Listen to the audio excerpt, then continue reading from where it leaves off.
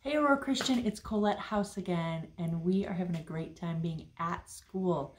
Cornerstone had Jersey Day this week, Aurora had Doggy Day, and our middle school and high school are competing in minute to win it games between small groups. So really having a great time of fellowshipping, and we are continuing to praise the Lord that we are able to be in school 5 days.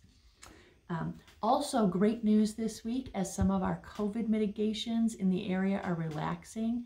So you will hear about some athletic practices starting, even maybe some seasonal games happening. So Psalm 19 says, "The instructions of the Lord are perfect, reviving the soul.